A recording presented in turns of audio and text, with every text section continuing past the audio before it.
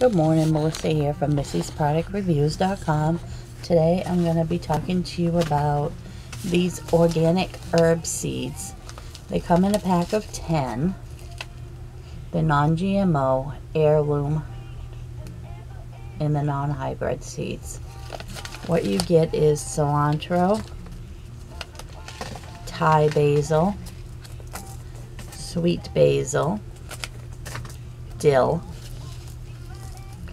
chives, oregano, parsley, thyme, fennel, and sage. They retail on Amazon for about $14.99, and I'll include the link with the video.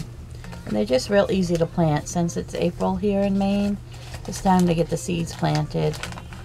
And actually it's not quite April yet, is it?